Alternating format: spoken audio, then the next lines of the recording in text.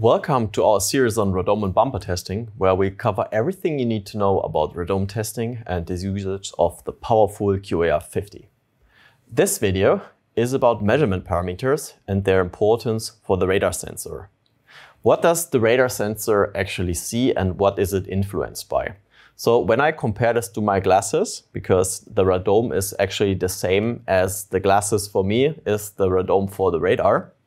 So when I take it off, I basically don't see it anything anymore. It's not that bad for the radar sensor, but a bad radome still has a huge influence. So when I'm putting on the glasses, a couple of things could happen. So first of all, if I wear sunglasses, they have a high attenuation. So that means probably at night, I can't see that good anymore. What would that mean for the radar sensor? It would potentially have a decreased range. So it can't see 300 meters out if you have a too high transmission loss.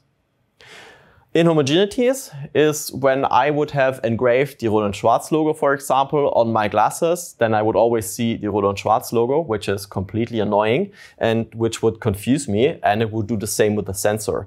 So it might be that a vehicle that is actually on my lane is detected on a different lane because of the distortion of the signal by the transmission due to the glasses and due to the inhomogeneities.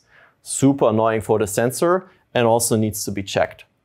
What is most annoying for people who wear glasses is high reflectivity. So you know that if you're in a sunny environment, the sun is shining from behind and you always have the reflection in your glasses. So that basically means that the sensor is completely blind at that spot and you can't see anything. So even a big target is then hidden in the noise of that high reflection. The good thing is the QAR50 can measure all these parameters which are important for the sensor.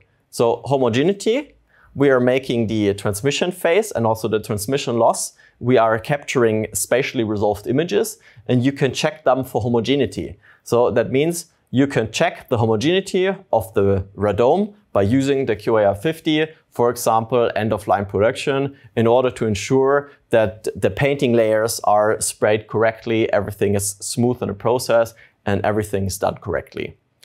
Low reflectivity, we also measure the reflection. So that means we can directly measure the reflection with the QAR50.